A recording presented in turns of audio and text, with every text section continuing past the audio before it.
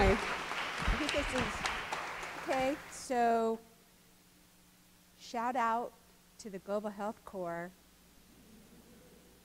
who are a group of young, well, relatively speaking, from my perspective, young people who don't know that what they actually are doing is impossible. So they just do it. I just love that.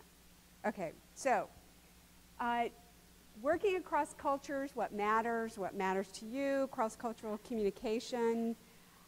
This is what we're going to be talking about. I think the way I figure out this group is about 50% of you are actually going to be living and working in another culture, and another 50% are going to be working with people from other cultures. So you're all in the mix. You all have this kind of challenge ahead of you, which is good, you know. And so I want to get the idea about culture sort of out of the way and talk a little bit about what we're going to be doing, a little bit about who I am. I've got some information, pieces of information, but most of the session is going to be doing stuff, which is really fun. And the reason we're going to be doing stuff is that when you really want to explore culture, you really have to dig deep. Culture is like an iceberg, one of those really common symbols used in Africa. The iceberg. Okay, so it's like you see it from the top of the water, right? And it's like this, and you're like, oh my gosh, look at that big iceberg. And that's like in culture, that's like what people wear and what language they speak and what food they eat and how they live. They're in the houses and the buildings and stuff like that. That's what we see with our senses. And then in an iceberg, like the whole action is under the water, right?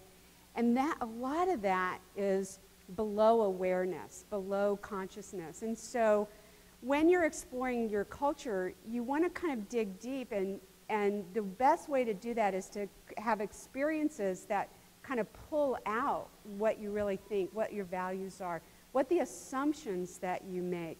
It's because you know, everybody knows their culture, but they know it in the sense that if somebody violates your rules and assumptions, you have a reaction to that. You often don't even know why you've had that reaction.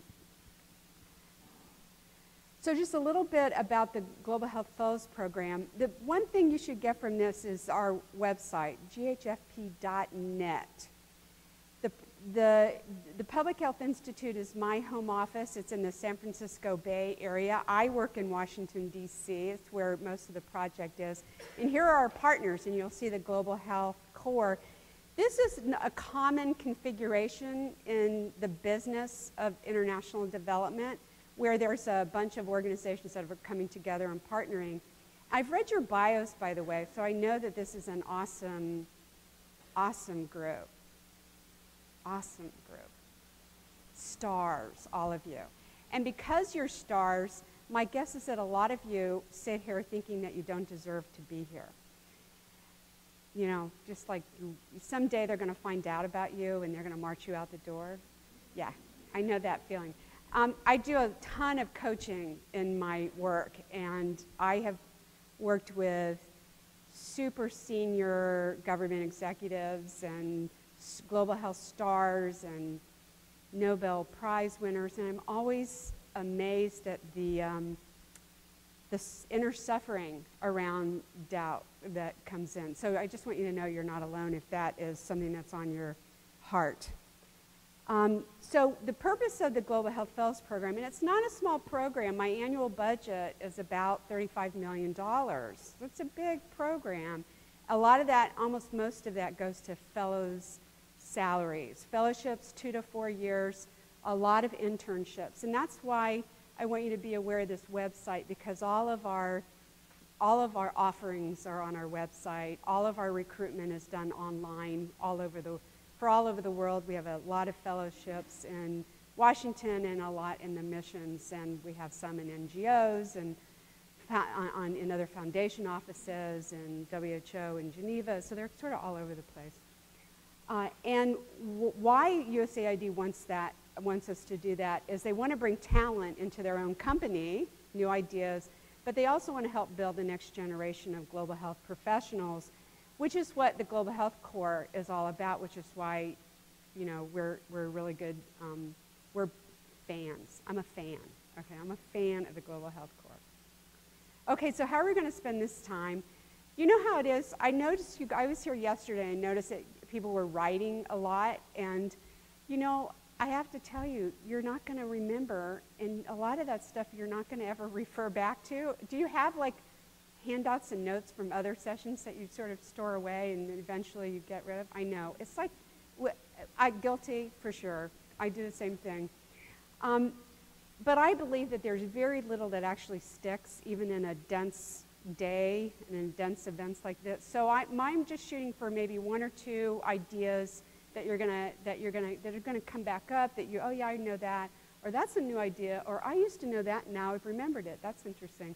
So that's my goal. How we're gonna do it, how we're gonna get there is an overview, which is like where we are right this second. I'm going to tell you a little bit about what it takes to be a successful global health profession. I've been working with a bunch of universities through the consortium of universities in global health to figure out, and I have the identity at this point as an employer of global health professionals. I spent the first 14 years of my career in cross-cultural adjustment and communication. I lived in Japan. I did my dissertation studying how Americans adjust to change. That was really fun. And then I moved into global health, and I worked in Anglophone Africa for a decade,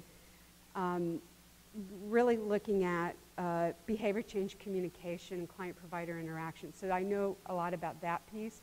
And then the next career was performance improvement and training. And then the last 13 years, it's been about how do you support people as they evolve as professionals in global health?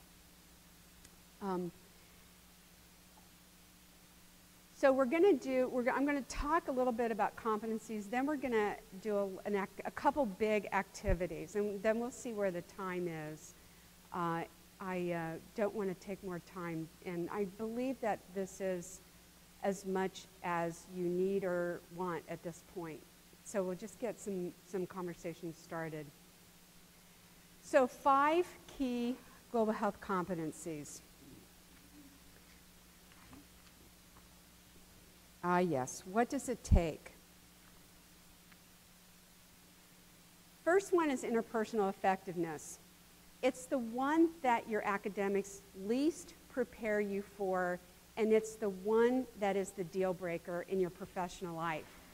I am the legal supervisor of all the fellows, and they're straight out of school with masters all the way to professor emeritus, world-class expert that USAID wants to bring in for a couple years. The fellows that I have had to fire, always it's been about this issue. And this interpersonal effectiveness is about your cultural savvy. It's about being able to collaborate, being able to work in a team and in a group. You can be the smartest person in the world, but if you don't know how to do this, you will not be successful in this career. And then more and more, this work is done in alliances. And that's one of the things I really like about the Global Health Corps, and don't let you get away with just being in your head and being like super smart. You guys are all smart. I mean, you're already the elite.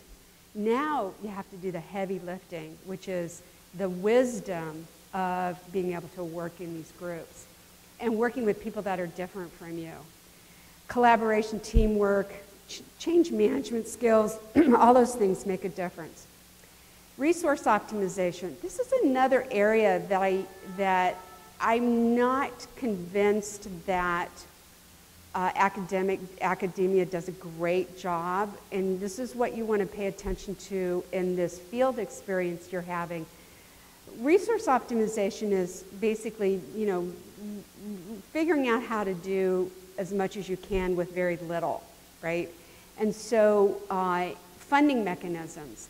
A lot of people want to be fellows in USAID, which is the largest international development donor in the world, because they want to figure out how the money works. How do you get funding? How does it all, like, who do you talk to? What does a successful proposal look like? Is that what you do? How do you know where the money's flowing? What are the big donor strategies? And so that is a very important piece.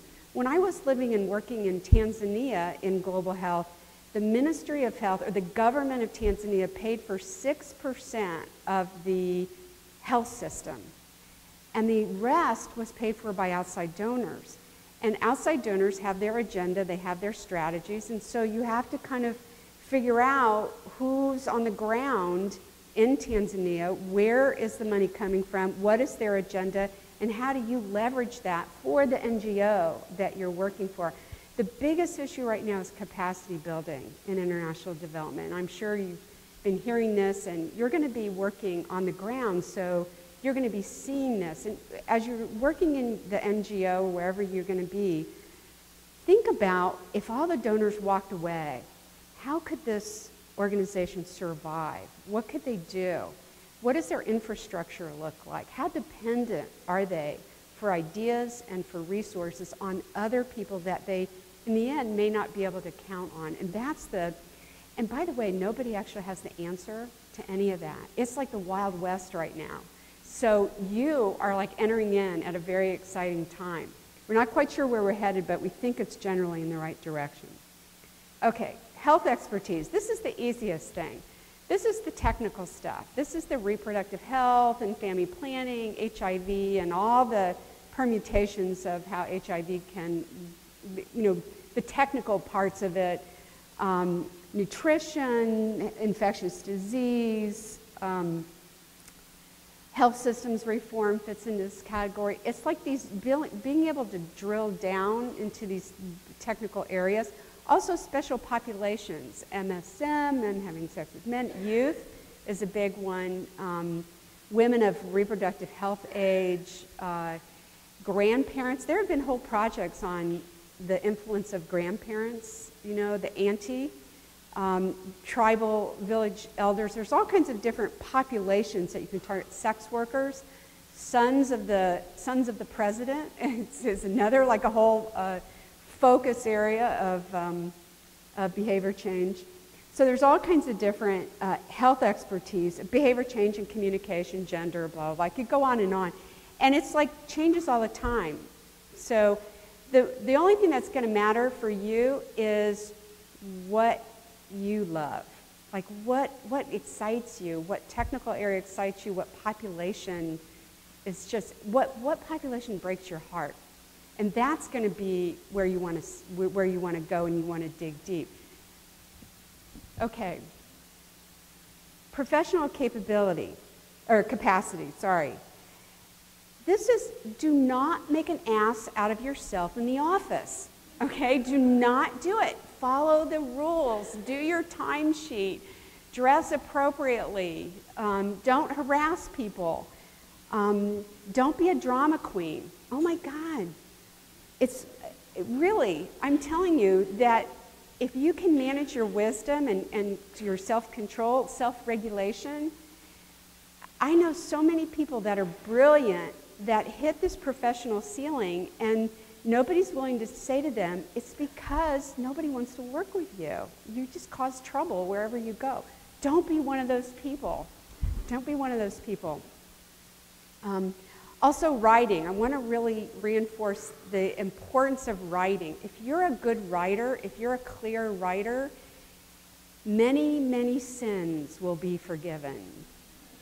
Even if you don't say, even if you're not brilliant, which of course you guys all are, but really if you're not, if you're a clear writer, they ascribe all kinds of talents and wisdom to you that you may not even have. And I just want to apologize to all the Africans because we're asking you to be a great writer in English. When we can't even begin to speak the 3 languages you speak besides English.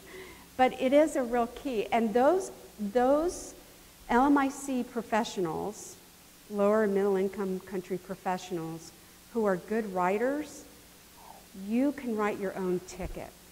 If you're a good writer and if you are able to connect with the American culture or the Dutch culture or the, whatever donor culture is operating primarily in your country, you can write your own ticket, because that is rare. That makes you very special and very popular and very, very marketable.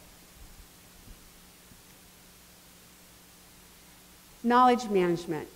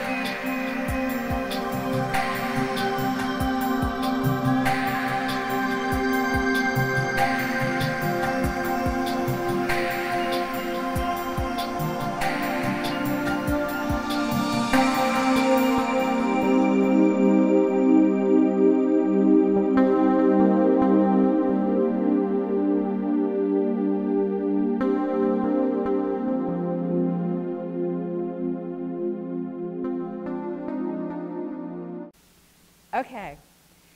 So those are the things that matter, and of course there's lots of, there's like 350 different competencies. Just those are the things that over time have seemed to matter to a small group of us that are trying to influence academia to help better prepare you for what the real world is like, and also to influence donors to understand what is needed and what success looks like from a performance point of view. Okay, so we're going to get back to the cross-cultural activities.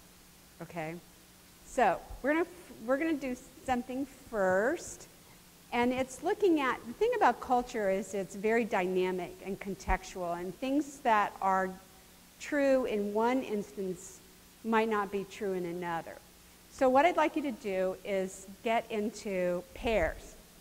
So just identify somebody that you're sitting next to whom you're going to do this activity with. So that means eye contact and selection, and people on the end or in corners. Okay, everybody's in two, a pair. Everybody has a blank piece of paper and a pen or pencil for every team of 2 persons. Okay, now one rule is very important. You cannot talk. What was that rule? You just talked. No, I'm just kidding. I'm just kidding. That was really, okay, that was just mean. All right, that was mean. I'm sorry. I apologize. Okay, so during this activity, you cannot talk to each other. And just go with that, okay? You want to, but you can't, all right? All right. So all you have to do is draw a house. Take the pen, both of you have the pen in hand together. You both have your hands on the pen, and you're going to draw a house without talking. Now, we're going to process this. Simple activity, right? Very simple activity. You collaborated, you drew a house. It's unbelievable how much went on in that short interaction. 2 dynamics I'm going to pull out, and you decide how that played out for you.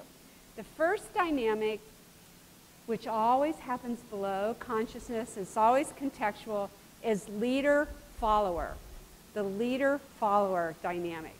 Now think about your experience in this moment. Who led? Who followed? How'd you share the role? Talk amongst yourselves. Is there anybody that would like to volunteer a little bit to tell us what that dynamic was? How did that play out in your pair? So for us, we took turns. So I think I drew the sort of first part, and then he took initiative to make it a 3D drawing, and we went back and forth a number of times. 3D. So how did you know when the leadership was passing back and forth? I don't know. I think we were both willing to not listen to each other, but sort of listen to what the other person was doing in terms of pulling. And the second I felt him sort of having an idea, I let go and let him take control. And then when he sort of slowed down, I let myself take control. And was that how it was for you too? Yeah, it was the same. Oh, rich. She took the lead before, and I realized when she was hesitating, I have an idea on how to continue, and she took her part to build a window, and I took my part to bring in also another angle, so I thought we were perfect. Very good. Very good. Over here.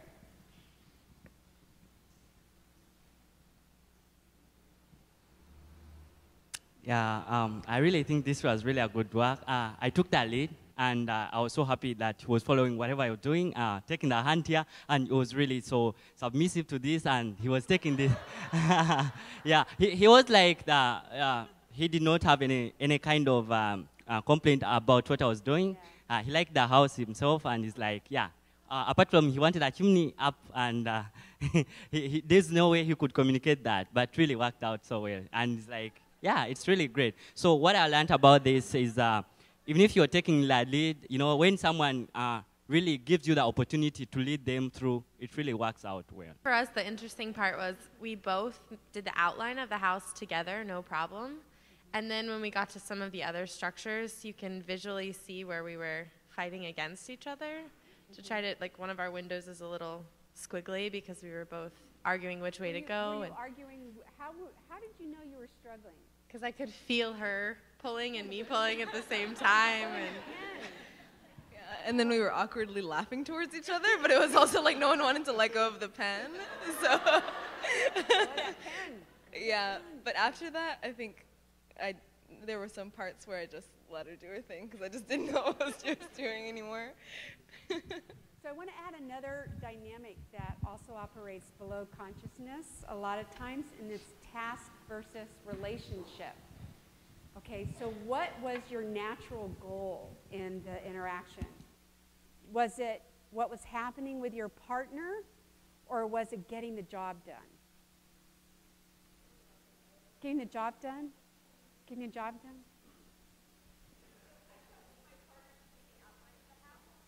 I trusted my partner to do the outline of the house. I figured she's pretty competent at that. Thank God neither of us are architects or going to architecture-related positions. But we had a very cute tiny house. Check it out. Look how it's ecologically sound. But I realized after she drew the house with the windows and the doors with the knob that it was missing a chimney. So I feel like I was able to contribute the chimney piece, so we didn't gas ourselves in this tiny little house. Yeah. So very good. Other thoughts? Task versus relationship, leader versus follower. In a simple little activity, it all comes up. Well, I guess I was struggling to figure out who was going to be the leader and the follower, and I figured since I had the paper and the pen, then was it you contributed the paper? Right. So you're like the donor, okay? It's your paper, it's your pen, and you're gonna. It's like what you want matters. Okay, right. Got it. And I had this idea of, okay, I could drive this basic house, or I could go 3D. Let me see where she guides me. So I drew the basic house. My mom is an artist. The skills kind of skipped me, but I knew kind of what kind of house to draw, so I just went with the basic. But she did guide me on the chimney. You allowed her to guide you. That's true, because I had the pen. Any other burning comments? Yeah. Yeah, for me, I have an issue where I really need to just sometimes step back and let other people take control. And so I've been hyper cognizant of that this week, even though sometimes it doesn't work out so great. And so I let my partner take the lead in the beginning, and we ended up with this beautiful roof and house. And then we went to make the door, and so I said, all right, maybe I can come in and start being a little bit more. And so we have this beautiful triangular door. I'm not exactly sure how the hinges are going to work on that. So that turned out great. And then once we had the basic structure, we kind of agreed on this window. And then I made a little tree, which I think was quite confusing. But that's how the kind of the leadership dynamic ended up. Very good. So two things I want to say about this. We're gonna move on, but keep the point that you wanted to make, and make sure you share it with somebody at some point today, maybe around lunch. I first did this exercise as a fellow at the East-West Center, where I spent the summer in Hawaii, which is like a real hardship post, and if you can get it, you should really try it. It's really great. And the person I was paired with was someone from the Pacific Rim, one of the islands, who was a very traditional headman. And he was trying to draw one of those long houses on stilts. And I'm trying to draw the American. Oh, it was a disaster. It's really bad.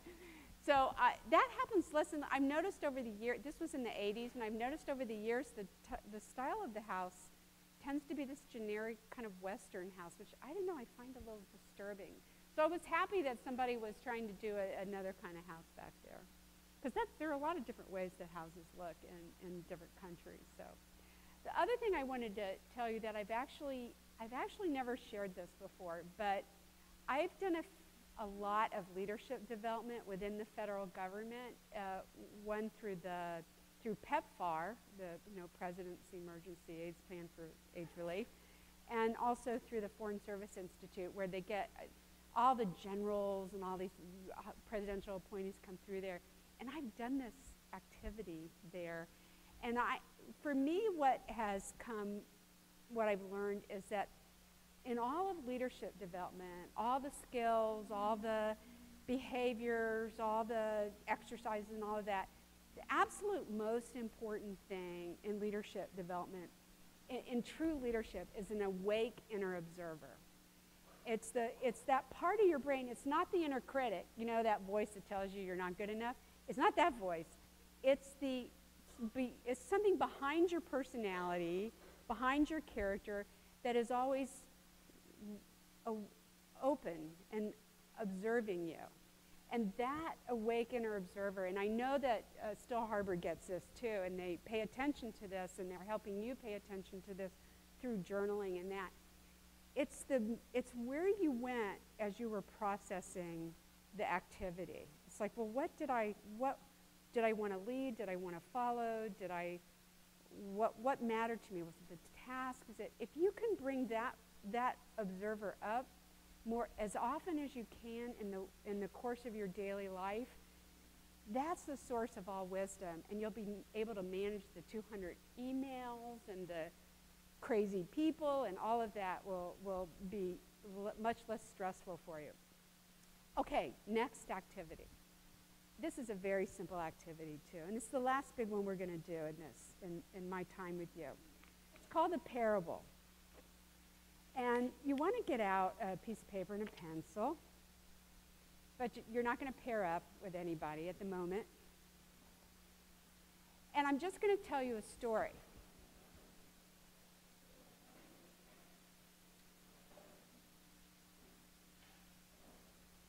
So your job is to listen to this story. It's only a couple paragraphs.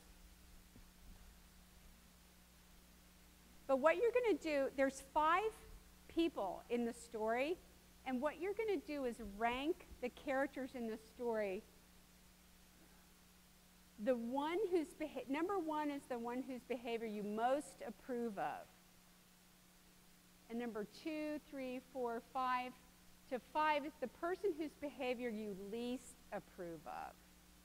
And if you've done this activity before in some other setting, it doesn't matter at all. Just go ahead and do it again. You'd be surprised. Okay, everybody listening for the characters that they most approve of and the ones that they least approve of, and you kind of prioritize. Okay, so I'm going to read this twice so you can get a really good feel for the story. Okay, Shakiba, first character. Shakiba is a woman of about 21 years of age. For several months, she has been engaged to a young man named Charles. The problem she faces is that between her and her betrothed, or her fiancé, there lies a river. No ordinary river, mind you, but a deep, wide river infested, filled with hungry alligators. Shakiba ponders how she can cross the river. She thinks of a man she knows who has a boat. We'll call him Sinbad. So she approaches Sinbad, asking him to take her across. He replies, "Yes, I'll take you across if you spend the night with me." Shocked at his offer, she turns to another acquaintance, someone named John, and tells him her story. John responds by saying, "Yes, Shakiba, I understand your problem, but it's your problem, not mine." Shakiba decides to return to Sinbad. She spends the night with him, and in the morning, he takes her across the river. Her reunion with Charles is warm, but on the evening before they are to be married, Shakiba feels compelled to tell Charles how she succeeded in getting across the river. Charles responds by saying, "I wouldn't marry you if you were the last woman on earth." Shakiba's absolutely devastated. Heartbroken, she goes to her lifelong friend, Kim. Kim, hearing the story, is very angry with Charles, the fiancé. Now, Kim is a black belt in karate and is well known as a great and ferocious fighter. Kim goes off to find Charles and using karate gives him a terrible beating. Ta-da! Okay. Shakiba, this second time I'm reading this. Shakiba is a woman of about 21 years of age. For several months, she has been engaged to a young man named Charles. The problem she faces is that between her and her betrothed, or fiancé, there lies a river. No ordinary river, mind you, but a deep, wide river infested, filled with hungry alligators. Shakiba ponders how she can cross the river. She thinks of a man she knows who has a boat. We'll call him Sinbad. So she approaches Sinbad, asking him to take her across. He replies, "Yes, I'll take you across if you spend the night with me." Shocked at his offer, she turns to another acquaintance, someone named John, and tells him her story. John responds by saying, "Yes, Shakiba, I understand your problem, but it's your problem, not mine." Shakiba decides to return to Sinbad, spends the night with him, and in the morning he takes her across the river. Her reunion with Charles is warm, but on the evening before they are to be married, Shakiba feels compelled to tell Charles how she succeeded in getting across the river. Charles responds by saying, "I wouldn't marry you if you were the last woman on earth." Shakiba is absolutely devastated. Heartbroken, she goes to see her lifelong friend, Kim. Kim, hearing the story, is very angry at Charles, the fiancé. Now, Kim is a black belt in karate, is well known as a great, ferocious fighter. Kim goes off to find Charles and using karate gives him a terrible beating. So you want to make your choice.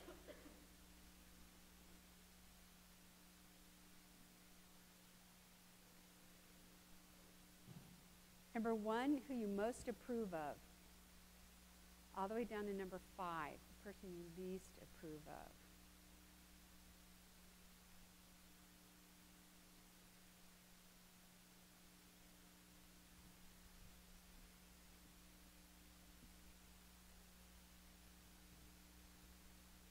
And when you have done that, look up.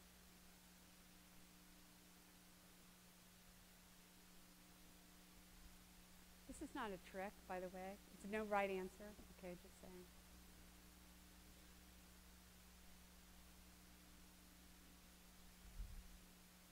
Okay, so let's just get a quick survey of the group. Shakiba, most approved. Okay. Charles, most approved. Proudly put that hand up proudly. Sinbad, most approved. Poor Sinbad. I don't know if that's ever happened. Thank you. We have the lone guy. John, most approved. Kim, most approved. All right, okay. Another round, least approved. Shakiba, least approved. Putting their hand up, yeah. All right. Charles, least approved. Okay. People are like, my hand is up for that person. Okay. Sinbad, least approved. Okay. John, least approved. Kim, least approved. Okay. So now we pair off the least and then we fight. No, I'm kidding. Okay. So here's what we're going to do. I'm going to put you in groups of the people that you most approved. Okay, so if you and this means we're going to like make a mess of this room. We're going to be moving all this stuff around, so you want to pack up a little bit so you don't lose your stuff. But here's what we're going to do. We're going to put, if you most approved of Shakiba, you want to go to that end of the room. Now don't move yet. I'll tell you, If you most approved of Charles, you want to go to that end of the room. If you most approved of Sinbad, come up here and talk with me.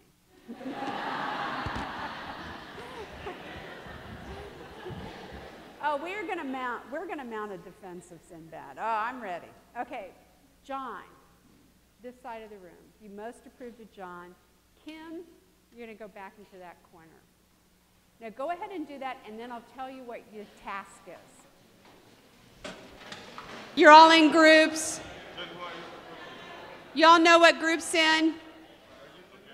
No one's allowed to leave. It's forbidden to leave the room. Okay, here's your job.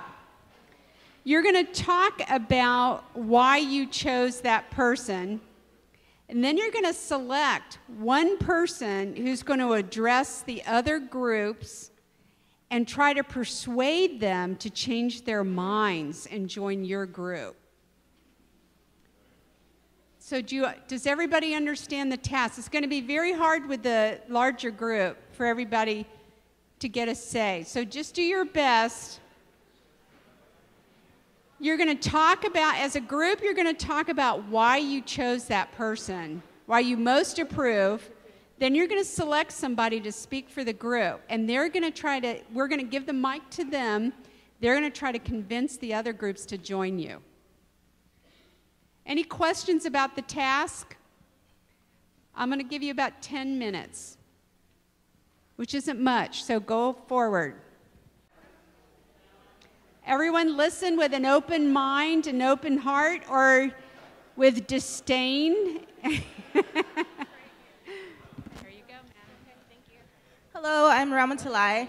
And so our group pretty much had really strong points for and against everyone. While we don't condone a lot of the different qualities that were presented, we chose Kim because we thought she represented a lot of the things that we would hope somebody would do for us. So she definitely represents justice because, you know, you see that something's wrong and you act, in favor of that. And also loyalty. You listen to your friend's story, you understand the things that she went through and the reasons why she did a certain thing for the love of somebody else or for the betterment of somebody else, and she's turned away.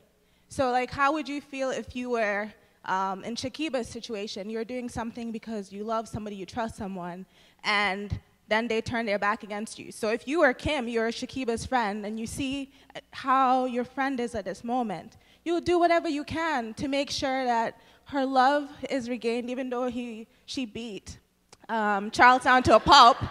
But hopefully that will get him to realize that, you know, she really loved me, and that's why her friend is here, to make me see that this is love.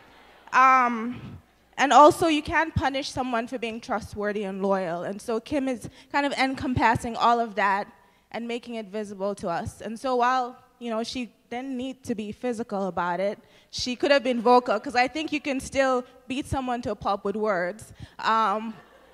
So just keep all of that in mind and realize that in an unjust world, really we need people who will have to stand and fight for us so that we can love and live to the happiest we're able to. Thank you. Great. Well done. Okay, John. Kim, did you guys decide Kim was a woman or a man? A man? So what picture did you create in your head, man or woman? Woman. Hey, Kim, I know it's ambiguous on purpose. Could be man or woman. So anyway, I'm just notice. Okay, notice what the gender you put on that karate expert. Okay, John, who's speaking for John?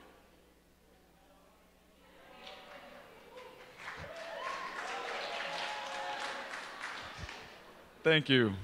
I can't live up to that, Ramatulai. That ending was beautiful. Well done, well done. Co-fellows, friends, colleagues. That's 2 minutes, all right? I'm here today to present the logical choice, John. In our group, we said that John listened, he was neutral, he didn't profit off someone else's problem, and he might have even empowered Shakiba to make her own choice when faced with this issue. But even if you disagree with any one of those points or multiple of them, for us it boiled down to the fact that John might have caused indirect harm, but he didn't directly harm anyone, and everyone else in the story did. Shakiba, even though she did what she needed to get across the river, slept with someone else when she loved somebody, which is probably not the best thing to do. Kim beat someone to pulp, even if she did it vocally. That's not very nice. Not a good thing. Charles, not very sympathetic or forgiving. Not ideals that we support, obviously. And Sinbad, I don't really need to talk about since he's kind of the scum of the earth in the story. So we believe, as co-fellows, as Global Health Fellows, that if we can do good for someone, we have a moral obligation to do that good. So we dislike John strongly. We just dislike him the least.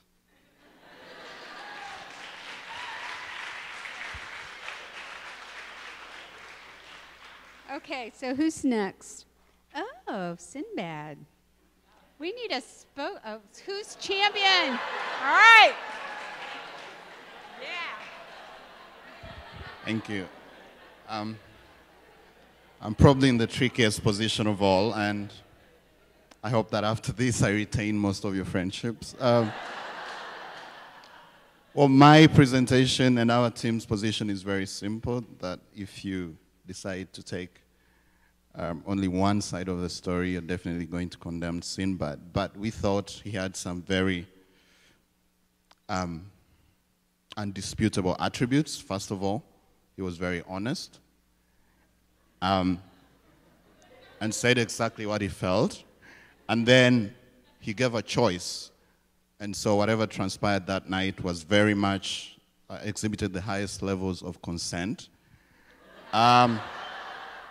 Perhaps the strongest attribute that Sinbad expressed was that he kept his promise, while everyone else reneged on theirs. After that night, he indeed took her across the river. And so we find that he was the least morally responsible. Now, there are also doubts to the story, and this is where you need to question every story. We're not sure that there was sex after all. All we know, all the story tells us, is that he asked her to spend the night with him. We don't know if Sinbad knew the purpose of the trip. We don't know if he knew that she was going to meet her fiancé, so that could have sort of put him in a tight moral position. But he didn't know. It could have been a leisure trip.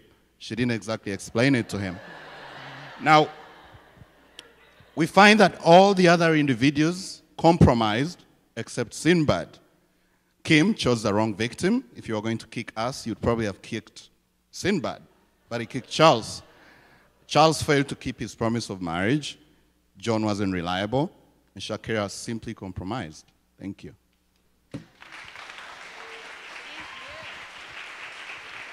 Charles. Who's our champion for Charles? All right.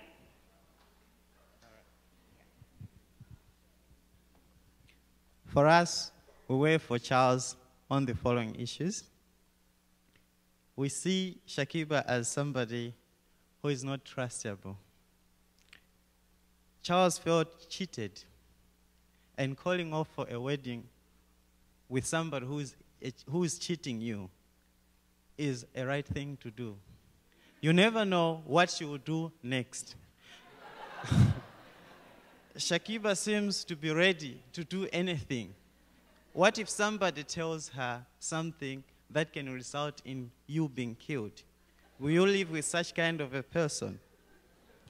Another thing, we look at Shakiba, the time that she took without explaining to Charles that she slept with somebody. It was right just a minute or some few moments before the wedding. Why couldn't she say it earlier on so that the discussion could have been done well in time? Because Charles would be marrying somebody with issues in his heart. So we felt that, no, Charles was right.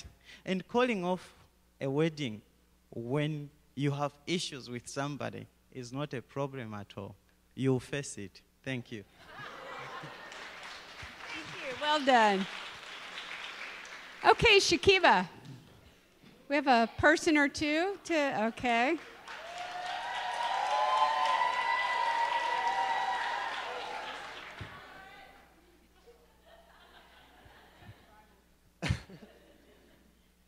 Okay, I'm arguing for Shakiba. I want everyone to reflect a little bit. We're going to go back to when we were 21 years old.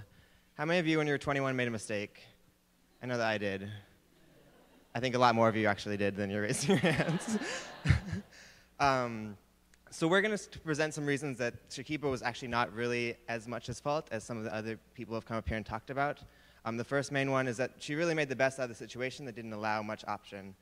If you are engaged to be married, your lover is across the river, I mean, what can you really do besides kind of make the choices you need to make to get to the point to reach your lover? And I mean, in general, all of us really make really complicated exchanges every single day. So for us, I think it's not as big of an issue as it is for Shakiba, because we obviously have access to a lot of more things than she did. But when you're in a low-resource setting or with not a lot of resources, and you need to exchange food for sex or drugs for sex, though we probably don't exchange drugs for sex that much here, that is obviously an issue. I think another really important part is that love is blind. How many of you have seen Moulin Rouge? Raise your hands. As you know, love is a many thing, and it's a wonderful thing, but it does make you blind. And I think, especially when you're 21, that's a big factor. And I think the last thing is that it was kind of a means to end. We're not really here to judge commercial sex work. We're not really here to make decisions about who she was as a person. We're here to support her as a person and make sure she makes healthy decisions. So I actually know for a fact that she got a condom before she went over the night. So she was totally fine. And I suppose the last thing is that even though she didn't tell her lover, Charles, immediately that she was unfaithful to him, or maybe spent the night braiding Sinbad's hair, we don't really know, at least she told him before they got married. So she has a lot of honesty, she is really resourceful, and she's using condoms, so that's great. So.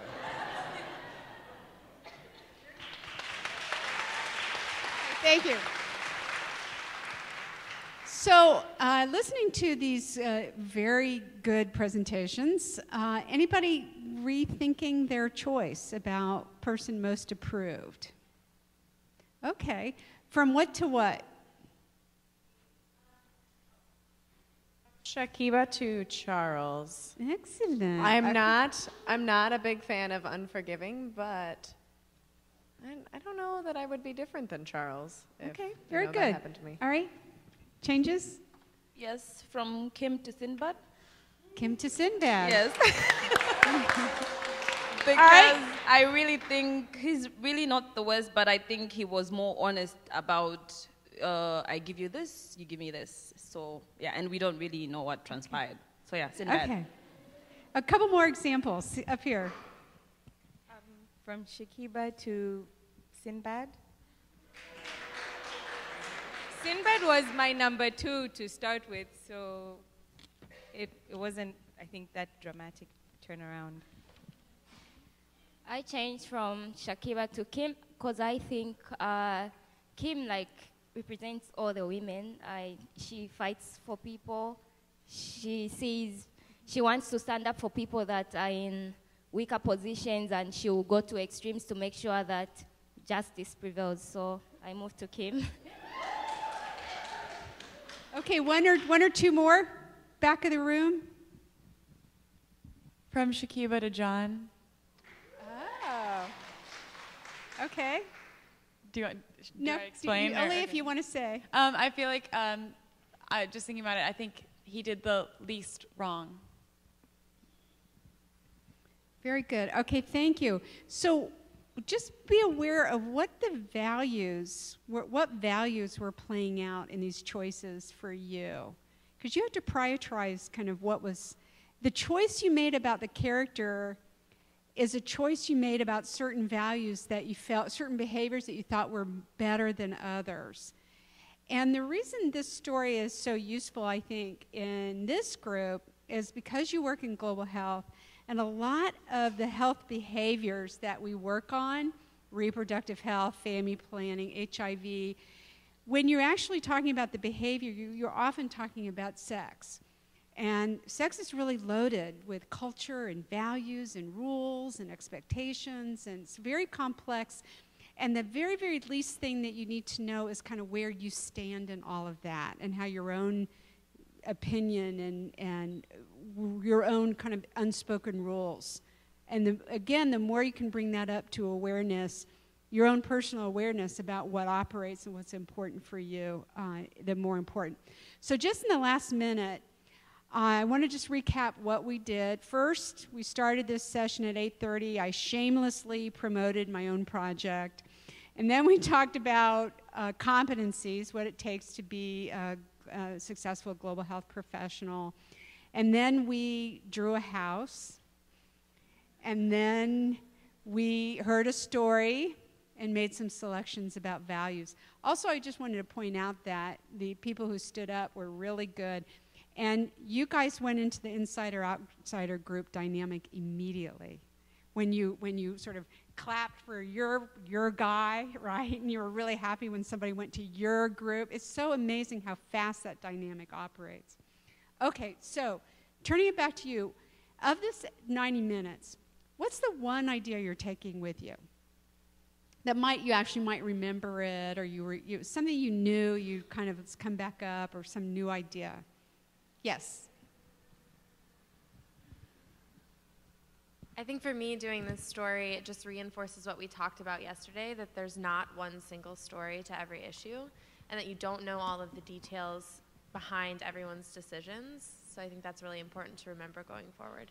Sort of a caution around not jumping to conclusions. Great. Yes? Yeah. Whoever has it, it's fine. Okay. Do you want mine? Okay.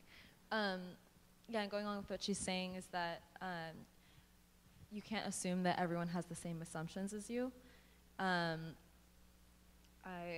think I came into the Shakiba group and was like pushing the don't victim blame argument, and that wasn't something that was completely shared.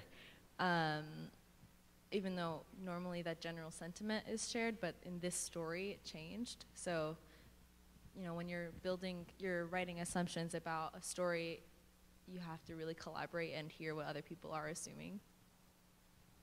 Great. Okay, final comments? Oh. Yeah. Oh, over here. I think I'm still a little unsettled by the support for Sinbad, only because the word choice was made, and there's clearly a power dynamic.